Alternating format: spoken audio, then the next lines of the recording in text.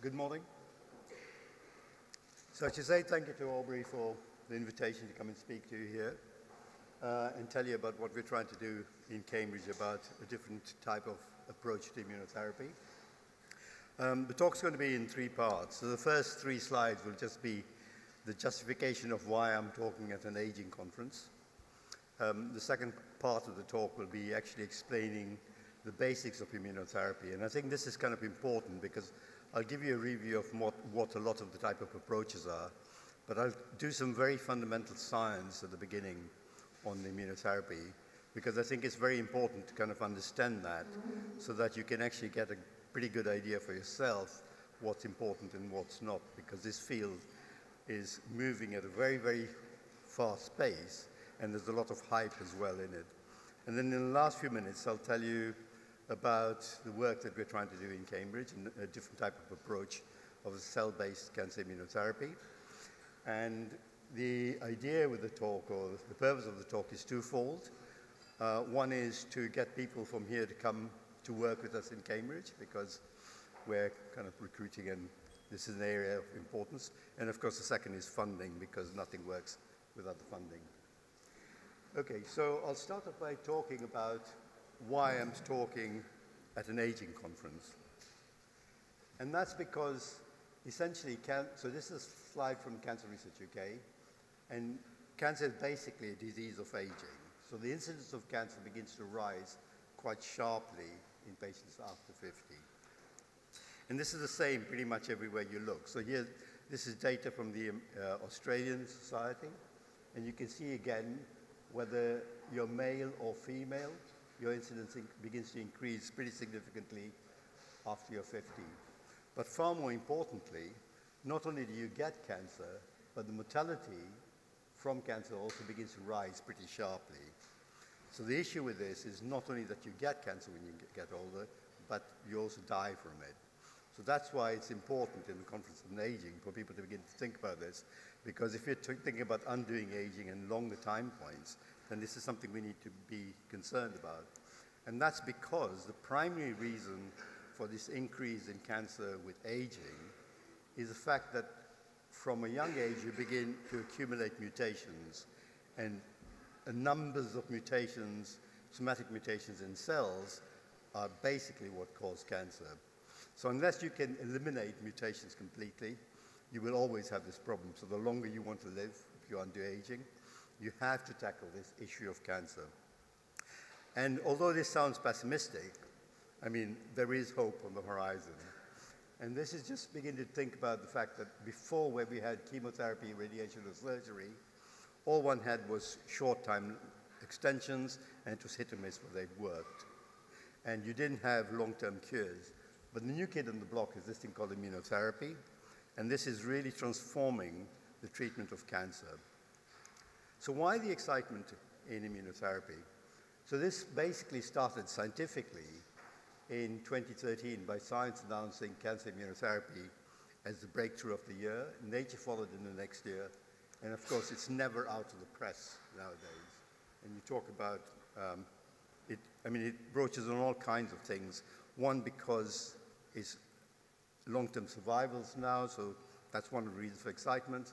But there's huge amounts of money to be made from it as well, and that drives it as well. From a scientific point of view, the reason that there's been a lot of interest in this is because in 2015, there were about 10 different types of immunotherapy that were actually being licensed by the FDA. And this began to really take off in terms of numbers. So in 2016, the FDA approved immunotherapies for a number of different cancers. And these are cancers that are found all over the body. So it's pretty well applicable to many different types of cancers, and it's not targeted to single cancers. And that resulted in the American Society of Clinical Oncology naming immunotherapy as the advance of the year for 2 years in running in 2016 and 2017. And what that was about was a type of immunotherapy called checkpoint blockers, and I'll explain what these are in some detail. And interestingly enough, this year, ASCO has named the advance of the year another form of immunotherapy, and this is what they call adoptive cell therapy. And this, in other words, or other names for this, is something called CAR Ts, and I'll explain about that in a little bit more detail. CAR Ts have got an enormous amount of publicity because there's huge amounts of money involved in this, and as people will know, I mean, with valuations on companies like Juno and Kite, that's what's been driving it. But that's why I want to kind of explain some of the basic science, because then you can judge for yourself whether it's reality or hype. Okay, so from a scientific point of view, what has been the paradigm shift? What has been the change in terms of the question about immunology and the use of immunology to treat cancer? And I guess for all the members of us in the audience who probably know, I mean, there was great hope in the 90s where people began looking at monoclonal antibodies, and these, because they were highly specific, people thought they could target to individual cancers, and there was a huge amount of work done which basically failed. And everybody called these things magic bullets, and that, because it failed, everyone kind of stopped working on most of the cancer immunology.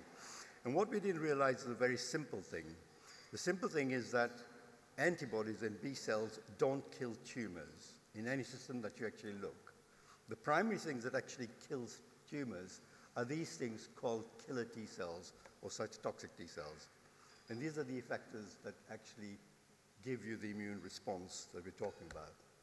So I'll skim over the kind of outline of what actually goes on, and then I'll explain a bit more in detail about what actually happens at the cell biological level, because I think that's quite important to understand. So basically what happens is tumor antigens are captured by a cell called the antigen-presenting cell, and are now shown with signals for activation to inactive T cells, and these cells are then activated by seeing the antigen and getting other signals, as I'll explain.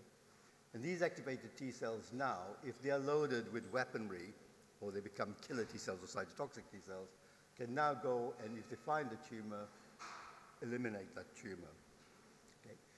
But in terms of biology, this is not the end of the story. And the reason is because activated T cells are really dangerous things. As some of us might know, if people remember almost 10 years ago, there was a trial done with an antibody called TGN-1412, where people who developed this antibody actually tried to just activate all T cells in patients with cancer. And most of the patients that have tried in the phase 1 almost died. Okay? And I'll explain why. And so in the natural system, what you actually have now, we understand, in stimulation of the T cell or activation of the T cell, a whole batch of receptors that can activate and a whole bunch of receptors that can inhibit, okay? Because you want to be able to control the T cell because it's a dangerous weapon. Now, this is a summary of basically most of the things that are being developed at the moment, but they're not all equally important. So for example, the most important one with regard to activation is CD28. And what that antibody TGN-1412 was an antibody that hit CD28 extremely hard to activate T cells, and that's what the issue was. In these, the two most important ones are CTLA-4 and PD-1, which I'll tell you, but there are people developing various different antibodies against all these molecules in a way of either accelerating the activation or inhibiting in some way, shape, or form. So to understand the basic biology, we can start from a set of slides kindly donated by Jim Allison, who is the guy who started this work, basically. And so the fundamental biology of T cell activation is this. So what you have is an antigen-presenting cell and a T cell, and the T cell sees an antigen that is presented by the antigen-presenting cell, and T cells see antigens as little peptides or little fragments of proteins that are stuck onto molecules called MHC molecules, or histocompatibility molecules on the surface of cells. But they also require, and what happens in this system is the fact that the antibody, the antigen that the T cell receptor is designed to see is there, gives the T cell a signal 1, that tells the T cell, hey, what you're designed to see is here. But that's not sufficient to activate that T cell. Okay? And this is an internal control mechanism in the system. What you require is a second signal, which is given by a different pair of ligands, so CD28 here on the T cell, and the antigen-presenting cell has this called B7. And these are upregulated in the case of most types of infections, if you like. Okay? So the innate immunity that you hear about is primarily a means of switching on these types of molecules within antigen-presenting cells so they can now activate T cells. Okay? And what happens in the system then is you get activation, and this can become a cytotoxic T cell. Okay? However, like I told you, the real problem is the fact that the cytotoxic T cell is a dangerous beast. So what actually happens in terms of the cell biology is that you'll see in here there is another molecule called CTLA-4, which is the inhibitory receptor, but that's actually on the inside of the cell. And on activation of the T cell, when it becomes a cytotoxic T cell, that molecule is put out on the surface. Okay? And this is the reason why, because it's a means of controlling the CTL. Because now you get signal 1, which is an activation signal that tells T cell that the antigen is here. But the second signal, which is via CTLA-4, is actually a blocking signal, which doesn't allow this cell to proliferate, and it inhibits the cell. Okay? So this is a way of control. And what Allison realized, of course, is that it would be possible then, if this happens, that if you had an antibody to CTLA-4, you could block this molecule so that now all the molecules begin interacting through CD28. So they all got activated. Signal 1 and signal 2 is the activation, and this is called T cell potentiation. And this is basically what the basis of checkpoint blockers are. So the question is, does it work? And this is the first experiment that Jim and they did, and this is a crucial experiment in animals that they did to show that it worked. So there are a couple of points I want to make on this, which are kind of important for you to realize. So this is a mouse model. So it's clean. The mice had no tumors, no pre-existing T cells and such like. And he gives this with a vaccine which is mashed up tumor, if you like. Okay? What's interesting in this system is you get tumor growth if you use nothing. If you put the antibody against CTLA on its own, nothing happens. If you put the vaccine on its own to activate the T cells, nothing happens. Okay? If you put the combination of the two in, then you get wiping out of the tumors. Okay?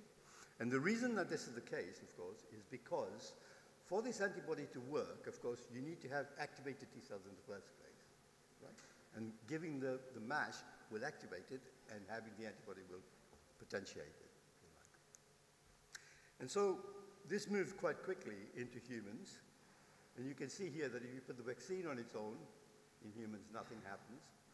If you put the combination, then you actually get an effect. What's interesting in humans is that you also get an effect if you have the antibody in its own.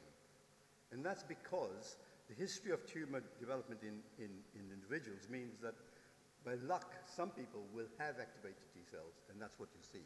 Okay? What this result doesn't show you is all the people who were treated who never actually had any responses. So these are all only the responding people that are in here. The other thing that it doesn't tell you, of course, is that the side effect profiles are quite severe, and a number of people died in some of the earlier studies, and still do.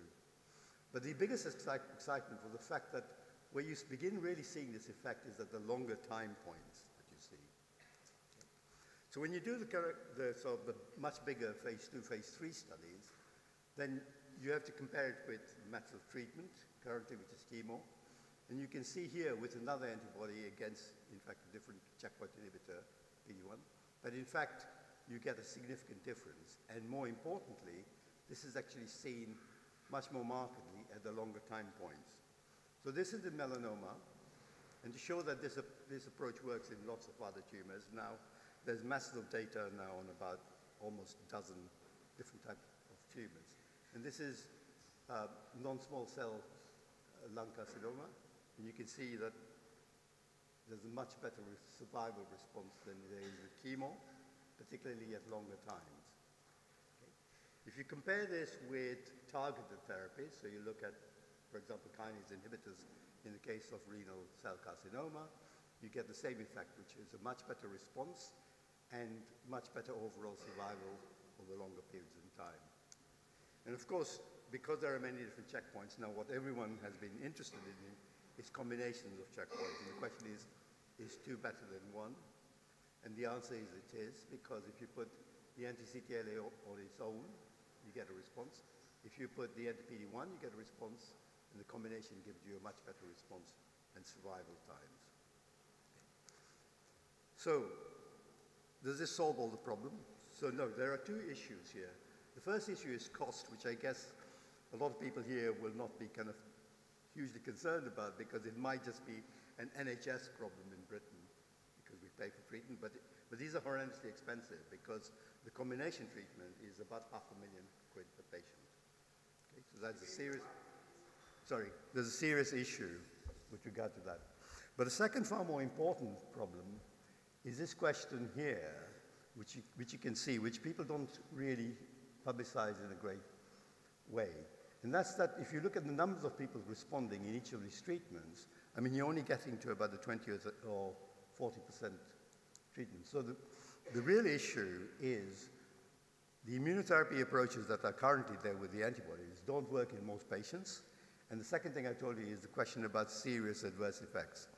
And people don't talk about this, but in fact, more than 50% of the patients treated in any of the trials actually drop out because of horrendous side effects. And if you think about what I was telling you with regard to the activation, you can understand why straight away. Because, of course, the reason you have checkpoints is to actually keep activated T cells under control. So if you have T cells killing your liver or killing your kidneys, the point is that the checkpoints allow you to delete them. If you block the checkpoints, of course, you release the brakes on all activated T cells. So the ones that were killing your liver or killing your kidneys are still doing that. Okay, and that's why people have horrendous side effects. So for example, in Cambridge, where there was a melanoma patient treated with the combination checkpoint for melanoma, he actually had to stop treatment a couple of times because he had massive infiltration of his liver. And that's because there was this damage. So the question is there a better way of doing this, right? And so if you think about it now, and this is a slide from Roche that actually has been developing a number of the checkpoint inhibitors, we now realize that this is actually a cycle. And the reason it tends to work really well in people that it works in is because you kick off the cycle and you go through it. So half of it is about capturing the antigens from the tumor and presenting them on antigen-presenting cells. And the second half is actually for the activated T cells to go around, hunt the tumor, and kill them. Okay? And this is now known that, so if you want to improve immunotherapy, you have 2 options. One is to actually vaccinate using the antigens if you're interested in. And the second, of course, that people began thinking about is what happens if you, because the T cells, the activated T cells are the things that are important, what happens if you try and just take T cells out of the patients and expand them and such like. And this is called adoptive T cell, and that works.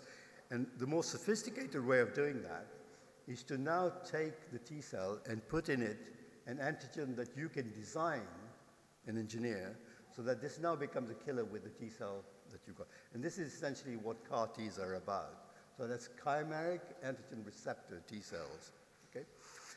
And this is what all the big hype is about because CAR and Juno are companies that do CAR Ts. But what you have to realize is that you have to have an antigen receptor that you engineer against a tumor antigen that you know. Okay? And that tumor antigen has to be present on all your tumor cells. So that restricts the number of things that you do with regard to CAR Ts. And in fact, CAR Ts have only been shown at the moment to work with CD19 and 20. And we can discuss that later if you want to know why. So a better approach might be the question about vaccination. And what you have to understand there is the question about antigen and antigen-presenting cells. So just to refresh your memory, what happens in T cell activation and why antigen-presenting cells and cancer antigens are the key is because the antigen-presenting cell first shows the T cell the antigen that it's supposed to recognize, the cancer antigen, okay? And that gives it the first signal. And then there's a whole batch of activation signals that activate this T cell. Okay? And this presents a problem because you have to know what the cancer antigen is, right? And what we know now from a whole batch of numerous gene sequencing programs for cancer antigens, that you get huge heterogeneity in tumors, okay? The end result of being that if different people have the same cancer, they have different mutations. And even within individuals, you have individual tumors, you have lots of genetic mutations. okay? So tumor antigens are patient-specific. So the question is, how do you solve this issue? Okay? This is going back to looking at the cycle, and as you can see, there are many different ways of actually interfering, but there's a very simple way if what you're interested in doing is treating an individual patient that has an individual set of mutations. And that is to take the patient's tumor cell and the antigen-presenting cell, the dendritic from that patient, and if you fuse them together to make a fusion hybrid, that puts all the antigens from that patient's tumor into the antigen-presenting cell, and it can activate all the T cells against that tumor. So basically, you can use DC fusions to actually initiate the cancer cycle. Okay? Does it work? Okay, so here's a map that we had for looking at this treatment in multiple myeloma. And the reason for trying it in multiple myeloma at the beginning was because, in fact, all the people who do transplants, stem cell transplants for treatment in the world do these in hemopathic tumors. And that's because the dendritic cells come out from the blood, and you can culture them. And you can take the myeloma cells from the bone marrow, and you can do the fusion. Okay. And the phase 2 clinical trial was done at the Beth Deakin by other workers, by Avigan and Rosenblatt. And there's a slightly more complicated protocol because all those patients receive transplants, and these patients either get the vaccine before the transplant, or some patients get it before and after. So there's 2 cohorts in this trial. And this is the data from the 2 cohorts. So cohort 1, who received only a single vaccination after the transplants, you can see that at day 10, you've got responses in pretty much about 70% of the patients. About 30% get complete responses. And this improves significantly post day 1. Okay? There's really very little difference between the 2 cohorts in terms of the vaccination protocol. So you see complete responses in more than 50 patients after day 10. And these patients are now alive for nearly 7 years. The most interesting thing about this type of treatment is the fact that the safety profile is actually very good. So if you look at the safety profile, the only thing that was ever seen in the 35 patients was actually grade 1, grade 2 events. Okay, so the question is, what are we doing about this?